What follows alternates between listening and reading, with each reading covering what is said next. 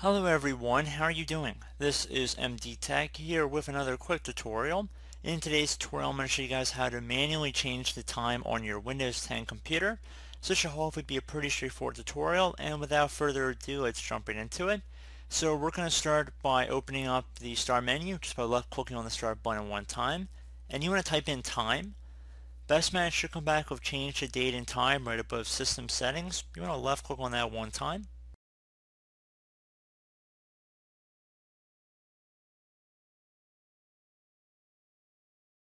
So now if it says set time automatically in the on position, you want to toggle it to the off spot by left clicking inside the oval one time.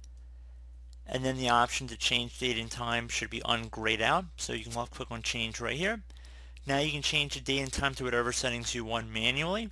Left click on change, the effects should be immediate. At that point you can close out of the settings window and go about your business. So I do hope this brief tutorial was able to help you guys out, and as always, thank you for watching, and I do look forward to catching you all in the next tutorial. Goodbye.